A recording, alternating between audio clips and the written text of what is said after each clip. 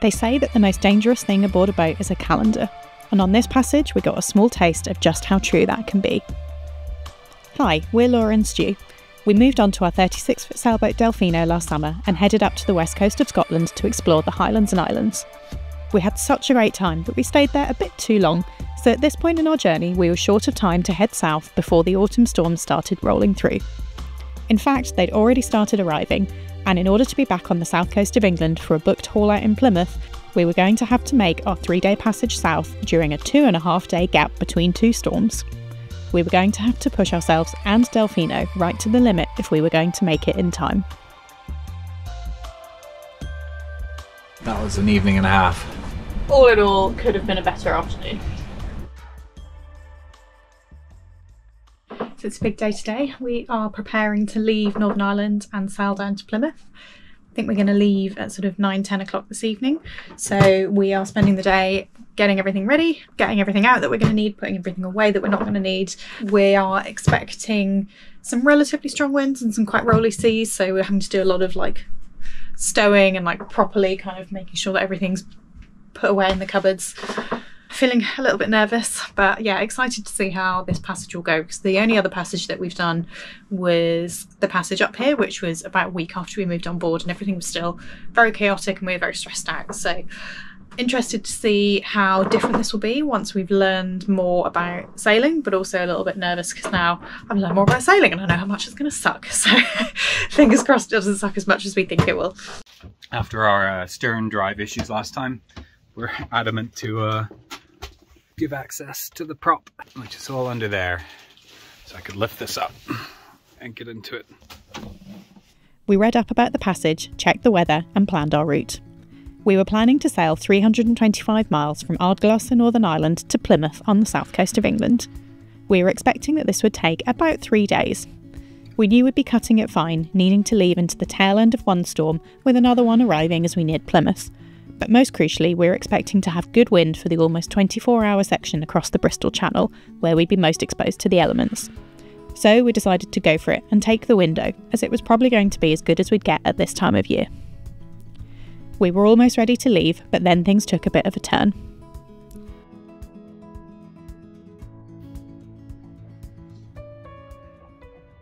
Feeling bad. We are leaving for our Irish Sea passage in 12 hours and I have got a migraine. So I'm already feeling a bit sick and we're just at dock. So I think chances of seasickness on this passage are super high. And generally feeling a bit guilty because Stu's having to do more of the preparation and probably more of the sailing than we would ideally like. It's just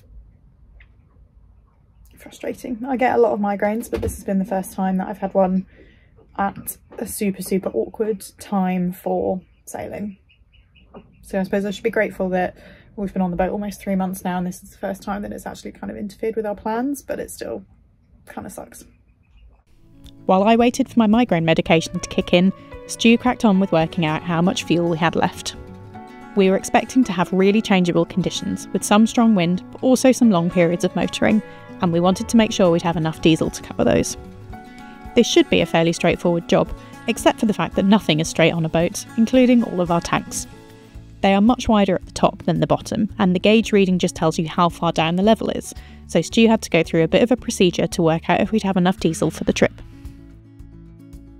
And once I was feeling well enough to peel myself off the sofa, we started turning it into our bed for the next 3 days.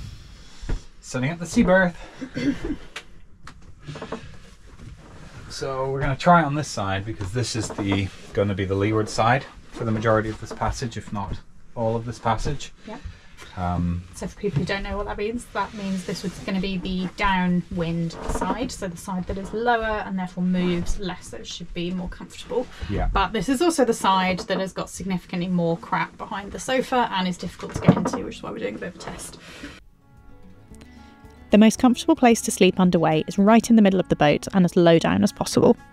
We normally sleep right at the front of the boat, so we needed to set up a temporary bed for when we're at sea. Our sofas are a much better place to sleep and have lee cloths which stop you falling out of bed when a wave comes.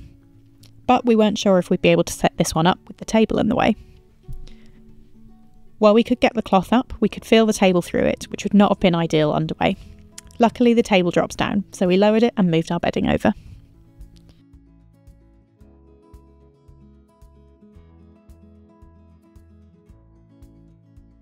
You comfortable? Yeah. Because we knew this would be a rough passage, we wanted to have as much food ready to go as possible to minimise time in the galley underway. I tried to film all of it, but the camera battery died, so here is the first thing I made. Some mushroom, leek and cheese muffins to grab for lunch or snacks. I also prepped some trail mix and made some chickpea and halloumi curry. I probably actually won't make any of this again for future passages apart from the trail mix. The muffins were a bit stodgy and too dry for us, and while the curry was easy to reheat and could be eaten with a spoon, which are big pluses for eating on board, it was a bit rich for our sensitive sea stomachs.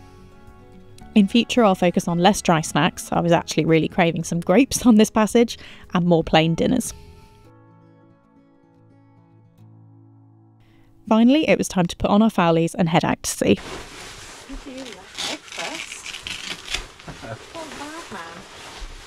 We knew that the next 4 hours wouldn't be the most comfortable. We were heading into the residual swell from the first storm, and the wind was also against us, which would make it feel even more rough. But because we knew another storm was on its way in a few days, we couldn't wait for better conditions and had to head out. Reckon to leave. Yeah. It's bedtime. I've just brushed my teeth to go to bed. What's going on?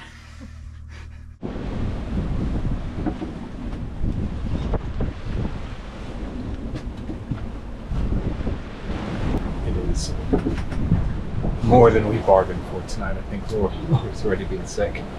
So we're doing 5.7. I mean, the wind's quite nice at 18, but the sea state is hectic. It's been like this for an hour and a half, and hopefully it will start to calm down soon. It is forecast to do so. Just hanging on for dear life.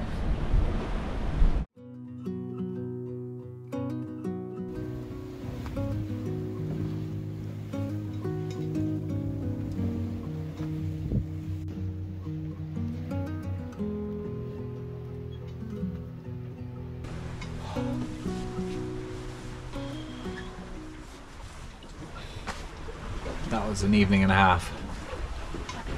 Whew. Things have calmed down now, but last night was hectic. Just like confused, steep seas, 20 knots, gusting 25. We were like 60 degrees to the wind. Oh, glad that's over. Laura's getting up. You're telling me. I'm bloody glad that was over. Laura was pretty seasick last night. 4 or 5 voms, something like that. I lost count on 3. Yeah. Still managed to do a watch though, didn't she? What a trooper.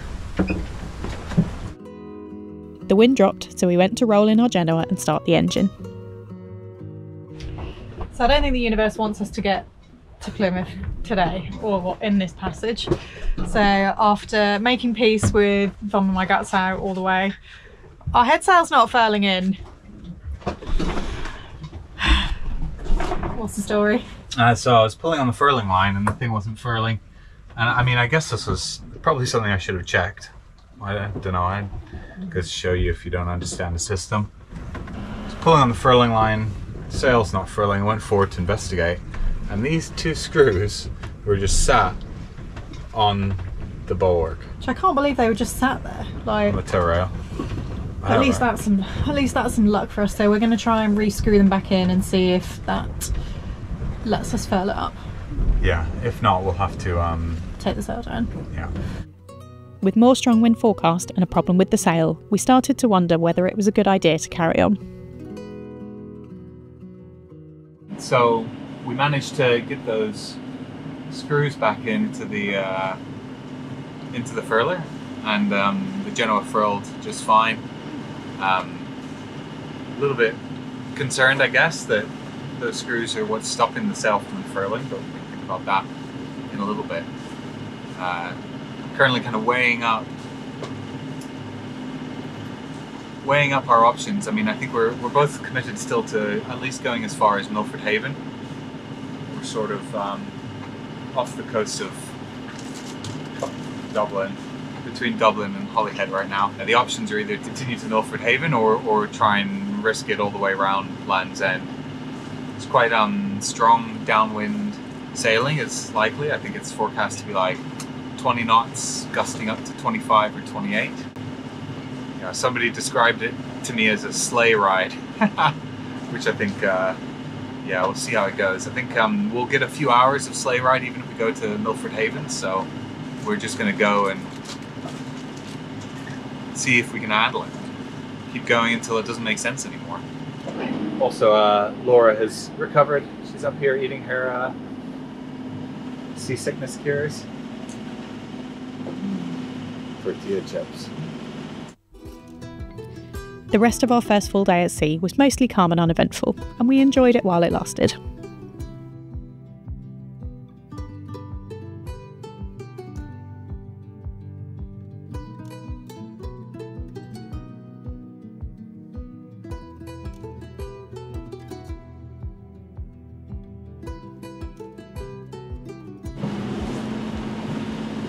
Just came up from my off watch.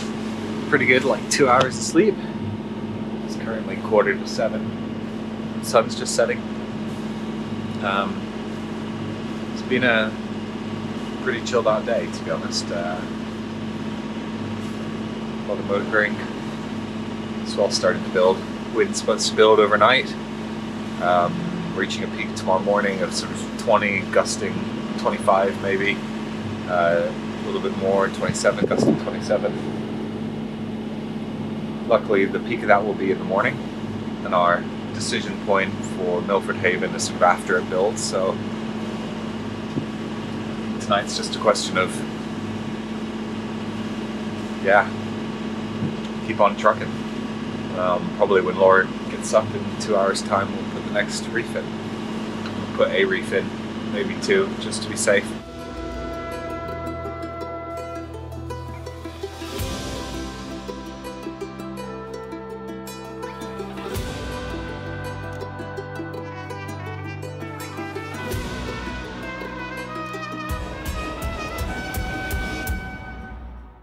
So it's about 4 in the morning, 4:30 maybe. Kind of approaching that point where I've got to make a decision. Going for Land's End, or it's down on off watch. We just downloaded an updated forecast from Predict Wind, and to be honest, it looks pretty good. Looks like we're going to go for it.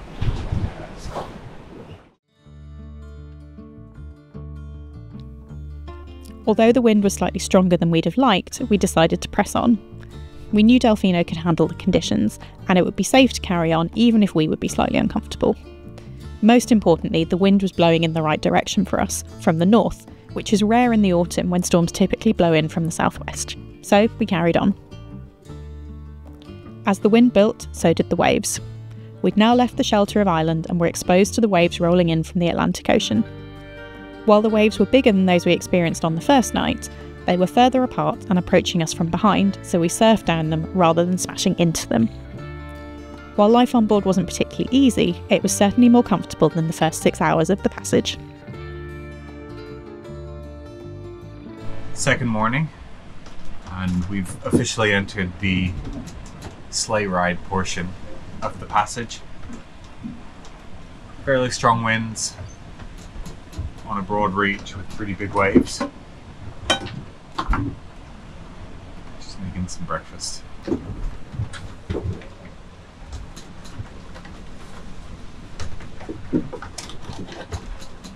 Are we halfway? I think we're over halfway. Ooh. What did we say? 3 days? Yeah, it was like 2.8 wasn't it, or something? Yeah, and we've done, we've nearly done 1.5. So we must be over halfway. Yeah.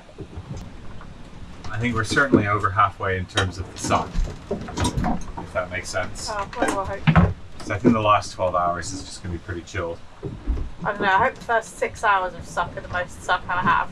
Pretty sure they will be. The wind's not going to get stronger than it is. So unless the sea state gets really horrible, you know, we just have to get through this section. Yeah.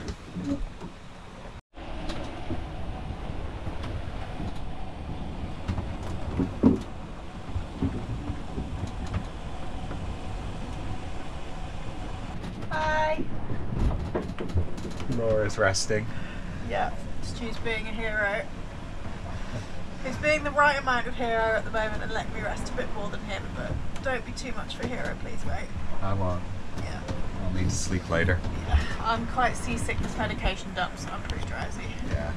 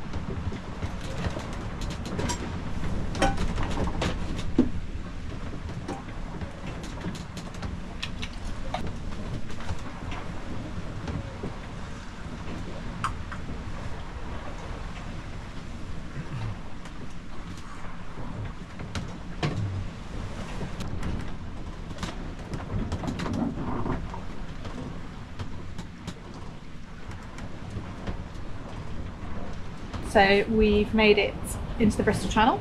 It's pretty rocky and rolly, but sun's out, which is nice. And we're actually a bit ahead of schedule. We've been doing pretty much 6 knots all the way, and our average speed for the whole passage has been 5.1 knots, whereas we thought it needed to be 4.6 to make it round Land's End by 7 AM tomorrow morning. But actually, we think we're going to make it to Land's End potentially before midnight tonight, so we've been making really good time. Oh, waves. Both getting to the point of the passage where we're just a bit bored. Listen to all our audiobooks, listen to all our podcasts. So yeah, looking forward to getting there.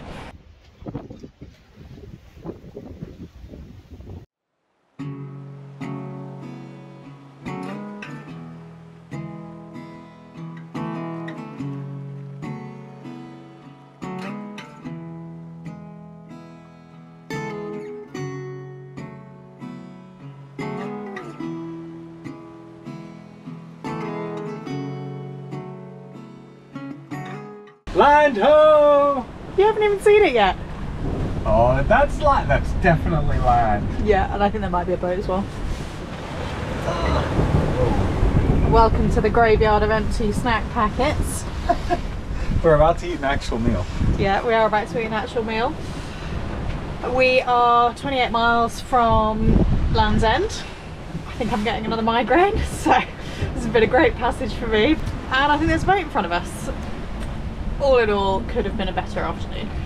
Juice making us reheating some curry, and the sea state's still pretty big, but it is improving, and the wind is also dropping off a bit as well, which is good because it was quite strong early this afternoon. We were seeing gusts up to like 26 knots, whereas when I was seeing gusts up to like 20 knots, so that's definitely an improvement.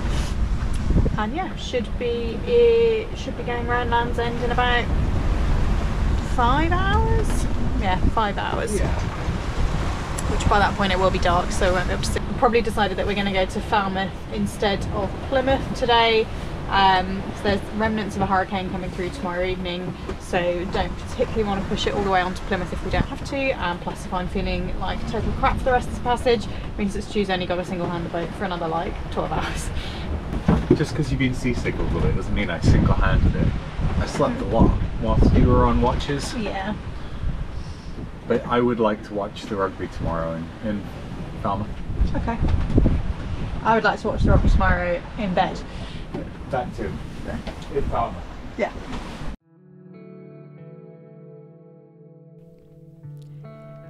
After almost 24 hours of sleigh ride, the wind calmed the waves slowly calmed and we approached Land's End.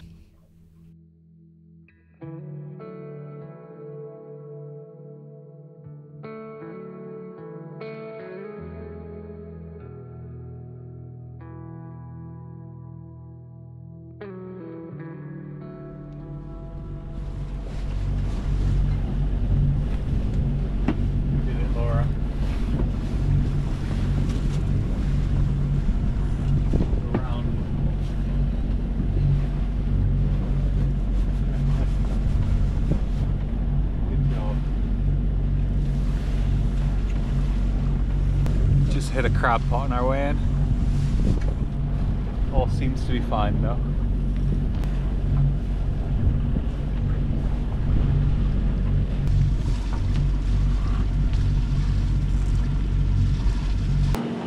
Good morning. We are 12 nautical miles from a marina in Falmouth that we're going to head to for the next couple of days. Wait for another weather window to head along to Plymouth.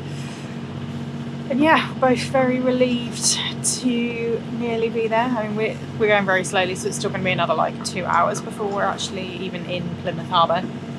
Yeah, and I know I should feel super relieved for being here, but I'm mostly just beating myself up.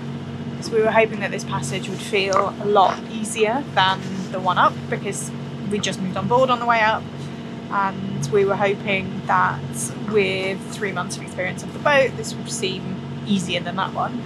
And while the watches have been easier, the conditions were a lot more difficult.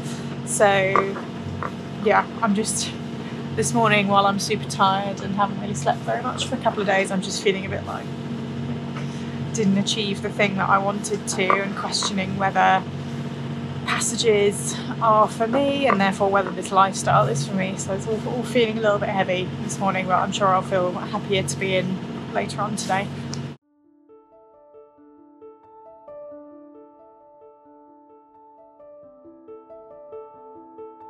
Part of the reason I felt so defeated was that this passage was not the most extreme that we were planning for the autumn.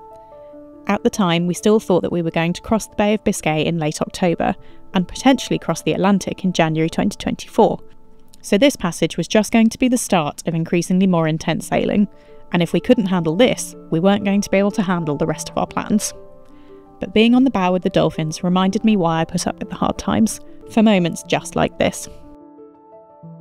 It felt like the dolphins were escorting us into port, giving us a helping hand for the last few miles.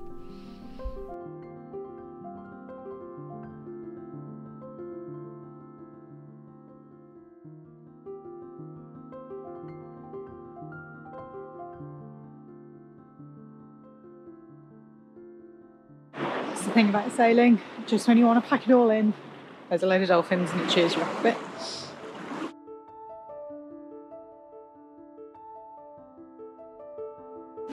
Oh, we're on the way in. Finally. Finally. It's not even been like that long of a passage by many standards.